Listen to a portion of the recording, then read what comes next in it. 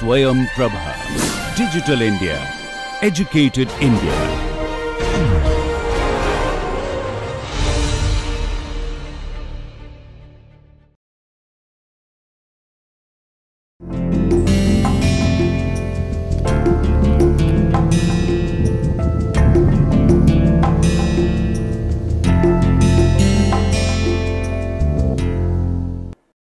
Hello everyone, welcome back to NPTEL MOOCs course on developing soft skills and personality. So we are on the 5th week, and this week completely I am focusing on technology and communication. We are on module 3, and in this module I am going to talk to you about some of the basic principles in which you have to use emails. Emails are electronic mails, so which you have been using frequently nowadays. If you look at the total number of lectures, we have already reached lecture number 27th with this. I am going to spend a couple of lectures using email as a focus point to talk to you about, particularly about technology and how technology is actually trying to influence us in terms of soft skills and personality. Now, some of the highlights with regard to what I taught in the previous lecture. The previous lecture concluded particularly referring to the influence of mobile on human personality. I was telling you that it has already altered, modified human personality, just like the way technology in general has been making human beings cyborgs. This is also changed people, and in that sense it has deviated from its main intention of saving time, but now it is consuming so much time. It has to help in emergency. Now emergency people do not care even when you call them on mobile. Distance connection, now actually distance connection is becoming, on the one hand yes, but on the other hand it is creating problem with people who are nearby. People are so closely connected to people in distance, but they are completely forgetting those who are nearby. And it was invented to keep human relations intact, but actually it is disintegrating human relations. So I concluded by saying humans have become mobarks, that is mobile organisms, because they are using it before sleeping, after sleeping, they are using it for playing games, watching movies, using it for checking time, calculation, address, everything they are using it, so that it has become an indispensable part of human beings. So they cannot live without it. I gave a test of identifying what is your mobile use level. Have you become really mobarks? And then I asked you to respond to it depending on the degree of frequency that you are using, depending on the intensity, and depending on number of questions you say yes, no. It was determining whether you have become really mobarks, and most of us would have fallen under the category yes, we have become mobarks. And the next level I asked you to identify whether you have become addicted to mobiles or whether you are suffering from this nomophobia, that is no mobile phobia. You cannot live without mobile anymore. Now if you have reached that, I gave you some basic questions, and if you all answered affirmatively by saying yes, yes, yes, then you are also suffering from this obsessive compulsive disorder. You cannot live without it, you are obsessed with it. So much so, if somebody takes your mobile, you will get angry, you will become tensed, and if mobile falls into water, you will feel so depressed, and you cannot live without mobile. And you can live without human beings, but you cannot live without mobile. You can live without pets, you can live without reading, you can live without sleeping, but then it looks like you cannot live without mobile. So I concluded that by giving you some suggestions for becoming human. First of all, I said that create some mobile free time. Let people know that 1 hour, 2 hours, 3 hours, or even at least 15 minutes, your mobile will be switched off in a day, and whatever thing they call, they cannot reach you on mobile. Either they have to call you on landline, or they have to use email, or they can do anything else, but they cannot reach you on mobile. Let them know it is your sleeping time, it is your lunch time, it is your reading time, you are in library, so you cannot be disturbed at all. So keep it away also, literally and figuratively. Keep it in a distance all the time. So do not make it an integral part. Keeping it in heart is giving you cancer, keeping it in thighs is also giving bone cancer. So literally try to put it in a handbag or a pouch and carry it separately. Use various kinds of speakers which are available if possible, so that you try to keep it away from you.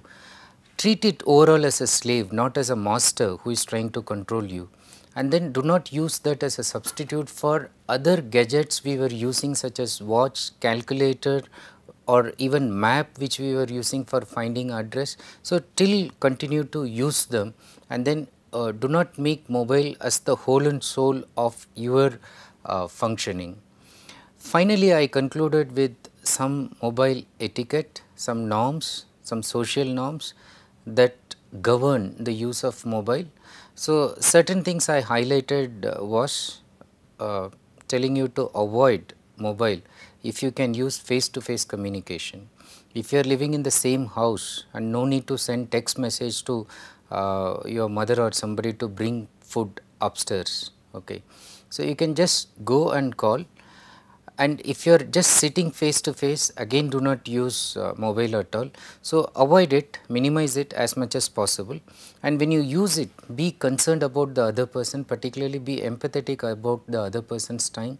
Do not hijack their time just because you want to pass time. Do not intrude into their time just because in your mobile button you can press and then immediately it calls somebody. Do not do such activities which may annoy the person, because it also tells something about your own attitude, your own sensitivity, your own concern for the other person in terms of using your mobile. Most of the times inadvertently we are using in a very aggressive manner and we do not care about others. So, soft skills actually tries to position you in such a manner that handle mobile in a soft manner, keep it in a silent manner, let the mobile speak less. Whenever it is in silent mode, you may miss some calls, that is okay. You catch up with those calls later, that is no problem. But when you are focused, let it remain in silent mode. I also said practice switching it off, especially in formal and very important personal relationship discussions. You have to put it in switched off mode, because there is nothing more important than attending that particular event. For example, an interview. So, keeping your mobile frequently buzzing is very surely to get you eliminated from this, because there are other candidates who are much more sincere than you. However good in your marks, however extracurricular activities that you might have done and got medals and all that, it is at that point of time important that you show utmost sincerity to the person to whom you are attending. Last but not the least, I concluded by saying that try to use email. If you can communicate with the person using email rather than calling the person again and again using your mobile and then taking the person's time away. If you can explain that on email simply, and if the person is looking at it frequently, that is still a better mode. Now, having said that, this lecture and maybe next 2-3 lectures are going to focus on this aspect of using emails, and then the question whether you are using emails properly. Now, before we go to how you should use emails, and then I am going to discuss about some basic principles that you can follow using emails, let us look at these quotations. The first one says, the greatest polluting element in the earth's environment is the proliferation of electromagnetic fields. I consider that to be a far greater threat on a global scale than warming or the increase of chemical elements in the environment. So, this quote is coming from Robert Becker, a 2-time Nobel Prize nominee. Now, the fact he is trying to highlight, and then deliberately I have put the quotation at the beginning instead of the way I usually end my lecture with the quotation at the end, because I want you to understand the shift that should happen in your thinking with regard to email use and generally with regard to mobile and email use. So, mobile use, he says, is proliferating, increasing the electromagnetic fields which are responsible for causing all kinds of harm to human beings, as I said, cancer and other diseases. But in case of birds, for example, the small birds, the sparrows. So, they just die or they are not able to pass through these ones. Electromagnetic fields are affecting the path of honeybees. So much research has been happening on that. So, the Nobel Prize nominee is of the opinion that this is worse than global warming, because that is happening at a gradual space, but this is imminent, this is happening immediately and we need to pay attention. The other one is from Marilyn O. Sawant. So, she says email, instant messaging and cell phones give us fabulous communication ability, but because we live and work in our own little worlds, that communication is totally disorganized.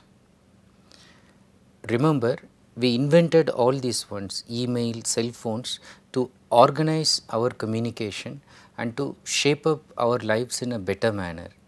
But unfortunately, they are totally disorganized, and not only they are disorganized, they make ourselves as also disorganized. Now, I am just going to give you some basic principles in terms of soft skills and personality, and at the same time you know that those are the skills which we can use it generally in terms of any communication aspects. I would like to call them as 5 P's, because all these words are starting with the letter P, and they are the cardinal principles of soft skills and personality development. The first one is planning. So, you have to think ahead, you have to think about, and then you have to make your decision before actually you reach a place, reach a spot and then do something. For example, exam, the simple one, you need to plan. So, what will be the syllabus that you will read during this time? In fact, you should have a proper schedule. So, what way are you going to handle questions? Will you answer the easy question first, or you will go for one tough one, spend this much time? Will you do time planning? Will you try to finish it 10 minutes before? How many pencils you will carry? How many pens you need to carry? What are the other things you will carry? Do you make a to-do list? So, planning and preparedness. So, once you plan that I should take all these ones, so preparedness is your alertness. So, you plan to go to the swimming pool. So, you went there and then the person says, where is your swimming costume? So, you say, oh, I do not know that I have to use swimming costume for swimming into the pool. So, you are told that without it you cannot come. So, you lack preparedness. Okay. Preparedness also in terms of any kind of proposal that you give, any communication activity that you are involved, in terms of knowledge, in terms of knowing things, in terms of showing that you are ready. Okay. So, that is preparedness. The next level is persuasiveness. So, again you reach the spot, you show that you are prepared, but people are not willing to accept you. So, you should be able to use your communication ability to influence the thinking, persuade them, convince them with facts, convince them with examples that you are really capable of doing something, or what you are trying to propose is something that is true. Now, when you do this, your presentability is also very important. Presentability is not just presenting things in a decorative manner, like even physically, personally presenting yourselves so nicely dressed and all that. Although dressing is going to give the first best impression, people are not going to judge the book by the cover. People are going to read what is inside, what is the content. So often you see a trailer and then you like the movie, thinking that the trailer will tell you everything about the movie. But you go and then you are miserably disappointed in the first 10-15 minutes because the content is not delivered in the most presentable manner possible. It is totally disorganized, there is no storyline. So, in short, even in terms of email communication, presentability means you should be able to present it without any spelling mistakes, grammatical errors, paragraph spaces. It should be very pleasing for the eye to look, no dirty look that is produced overall. And lastly, perseverance, especially generally in terms of soft skills, you may fail, So, I am happy when I am reading from the forum that some of the participants, they tell me that they are happy, they are able to change their habit, they remember their lessons, they try to do that. But then there are others who are saying that, so I am not able to follow it, can you give some more suggestions? So, this is the time you need perseverance. So, repeat. So, if you think that you are not able to get up at 5:30 and go for a walk, so if you started at 7:30, fine. So, next day try to go at 7, third day at 6:30 and slowly 6 and then move to 5:30. Overnight you may not be able to do, but perseverance, continuing with whatever efforts that you have taken will take you near your goal and will fetch you success. Now, let us look at some of these principles, although they are general in terms of soft skills and personality development. Let us see how we can apply this in terms of looking at emails.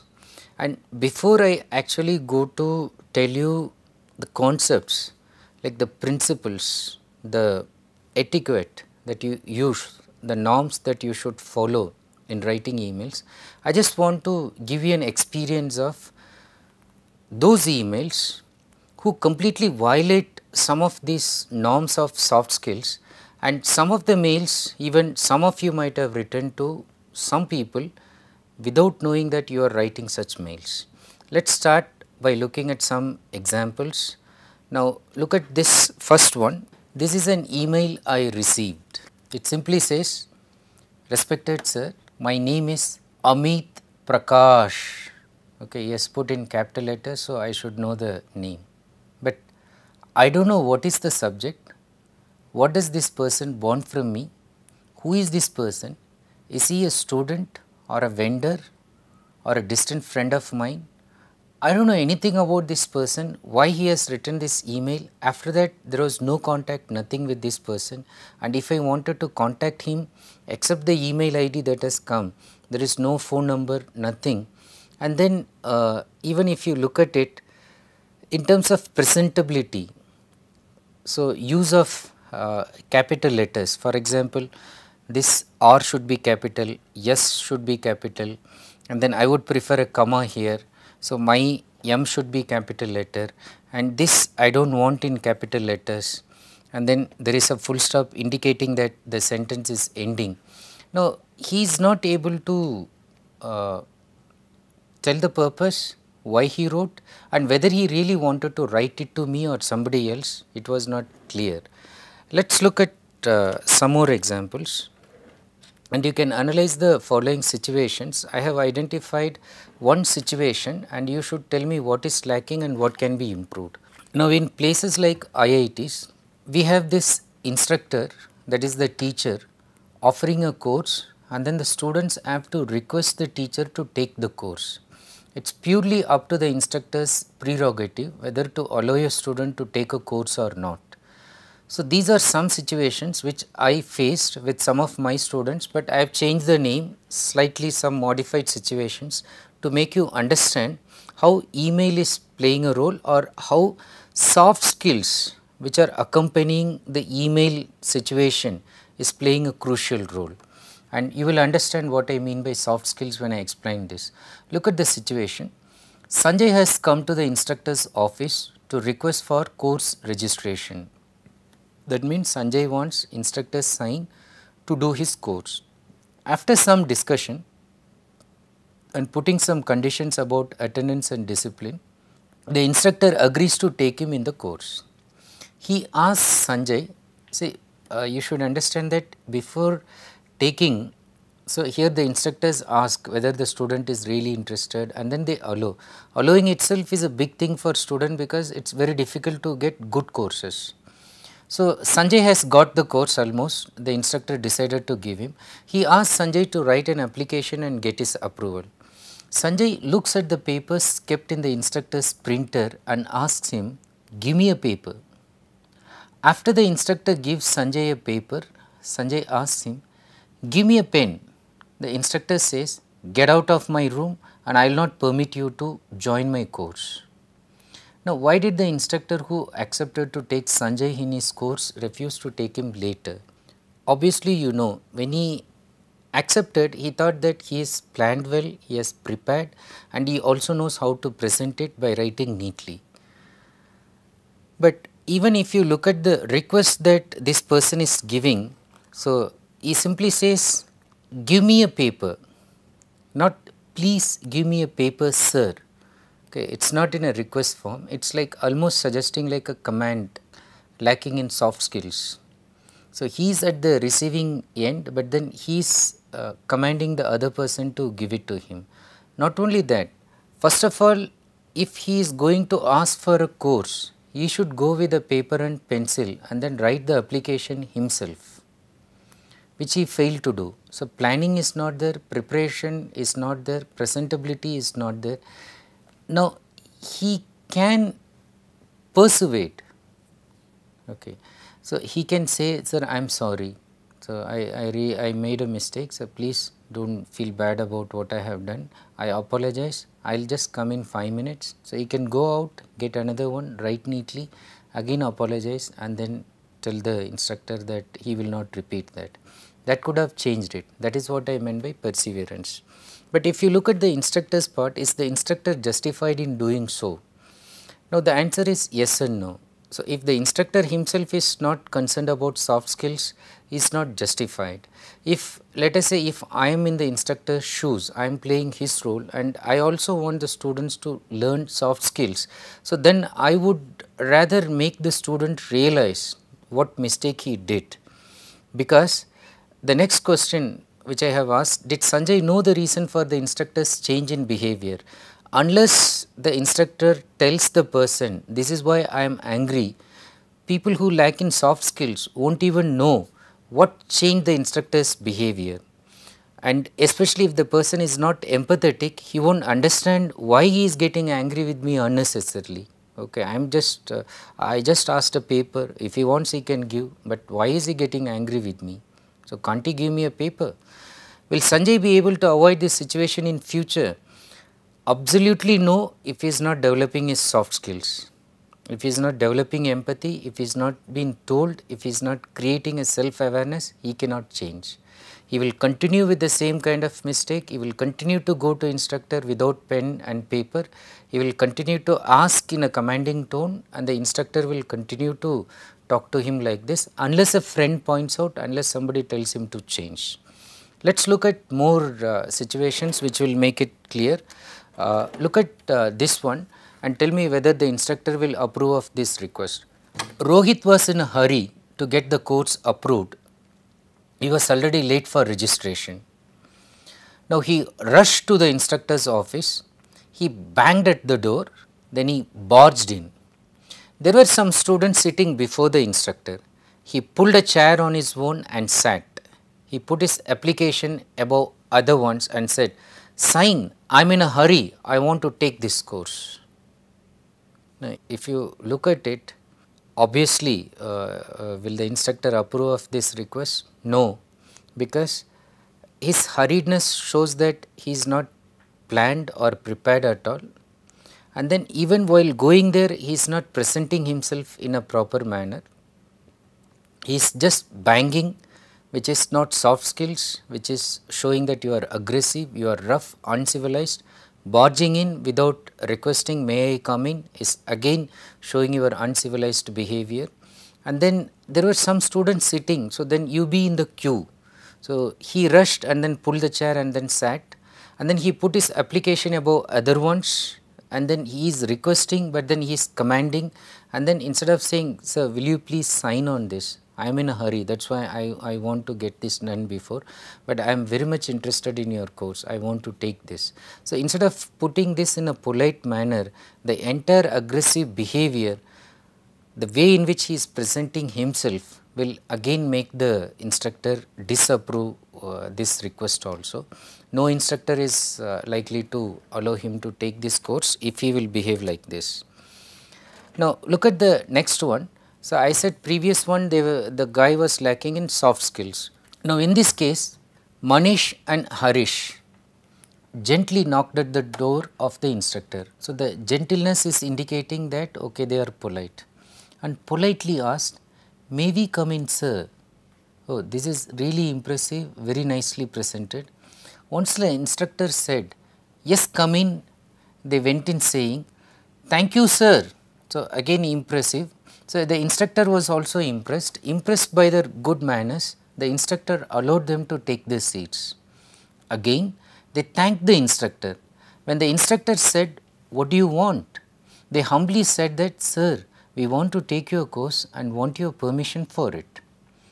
Have you written the application? The instructor asked. Yes, sir, please take a look and approve of it. Now, at the outset, it looks like they are very good in soft skills. They are planned, they are prepared, they are presenting in a nice manner. They are even persevering by trying to put the request politely. Will the instructor accept this? Or if he is not accepting, what could be the reason? Actually, I am saying he is not going to accept it. Why? Look at the reason.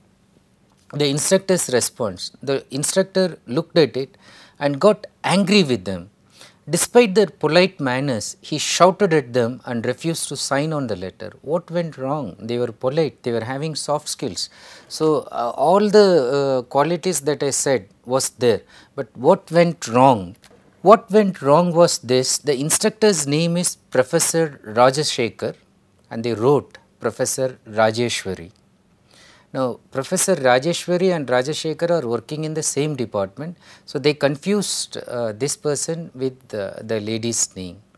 Now, the instructor got angry and then everything they went with, planning, preparedness, presentability, everything collapsed with this one small mistake and completely revealed their planning is poor, the presentability is not relevant, and then they were not really prepared. They were not even knowing who is the instructor for this course. Is it Rajashekar or Rajeshwari? So, they had no idea. So, when they had no idea, obviously the instructor got angry and he wanted to not accept the request. Now, watching this, there were two other smart students. So, they wanted to get the course somehow or other. So, this is Chanku and Manku. So, they are the smart students. They knew that the instructor is impressed with polite behavior and that his name has to be written correctly. So, they wrote the name correctly, okay, and then they went very politely. They asked, sir, may we come in and all that.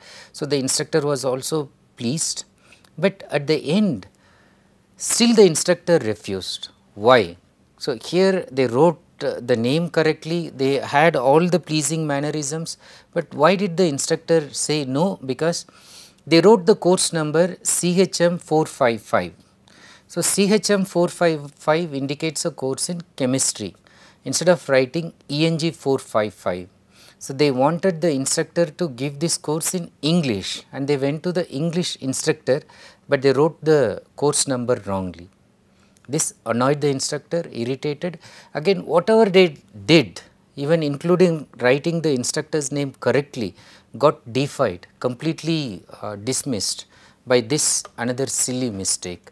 So, this is what I mean by planning, preparedness, presentability, and one small mistake you make, everything collapses, even though you might have developed good soft skills. So, it can go wrong. Let us look at one more situation before I conclude this and see whether you can improve the situation. Now, finally, with great difficulty some students got the course, but 3 of them dropped due to timetable clash, they had other issues, but none of them informed this to the instructor. Now, this is a bad thing. So, you got it with great difficulty and then you are just leaving it and then you need to tell the instructor so that those who are in waiting can be given a chance. When the instructor wrote to them, one of them replied as follows, instructor's mail is this. He wrote, dear students, your names have not been finally registered. Let me know if you have dropped from the course. This will help me to give chance to other students in waiting. Please inform by email immediately. So, warm wishes, instructor's name. Student responded like this, yes sir, I have dropped the course, sorry for the inconvenience. Now, can you improve on the situation? Can you think that how better you can write a mail? On the one hand, it looks like out of the 3 students, at least this student responded to the instructor.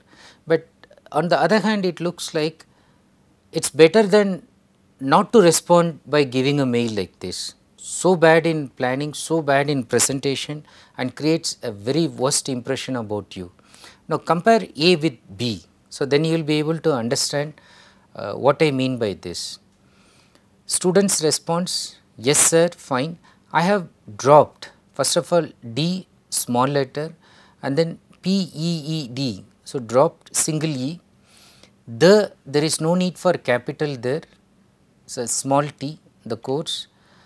Sorry, Y is missing. For the inconvenience, again another spelling mistake. There is no full stop. So it's again written in this mobile kind of language, SMS texting kind of language, which doesn't suit email when you write to somebody in a formal manner. Now look at another response from another student and compare, and you will know the difference. Look at the second response, dear sir. Now the previous person didn't begin with a salutation. This student begins with dear sir. So even the angry person feels little bit reduced in anger. I am very sorry. This again reduces the anger further, annoyance further. I am very sorry for my delayed reply regarding the course dropping. So he has said the fact clearly, so it reduces the anger completely. I had applied for another course. He tells the reason why he is dropping, whose request was accepted very late. So it's not his fault, but the course request in the other one was accepted late. So I am dropping the course. I regret for any inconvenience caused. So again he apologizes. So I feel bad, he says, if I had caused you any inconvenience. He writes the name, he gives the roll number. So when you juxtapose, keep the bad one with the good one, you realize what I try to tell you in terms of the email principles that you should be following. All the 5 P's that I discussed should be followed, but at the same time they are not enough. They ought to be really governed by the basic principles, even things like spelling, grammar mistake, writing the number correctly, putting the salutations appropriately. These things are going to matter. So that you keep in mind, and then in the coming lecture I am just going to highlight how not to send emails, because before you learn how to send emails, it is important to unlearn your wrong learning by knowing first how not to send emails. My attempt in the course, as you might have noted, is to make you redo and undo so many of your learnings which you have learnt wrongly and then imbibed as a bad habit in you, and without even knowing that they have become bad habits, and then you have been using it for such a long time inadvertently. Now my challenge is to unearth and make you unlearn those things and then make you learn these ones correctly. So in the following lecture again I am going to give you bad emails or how not to send emails before I go to the other 2 lectures on how to actually send good emails. What are the etiquette that you should be following. Thank you for watching this video. I will get back to you in the next lecture as how not to send emails. Thank you once again.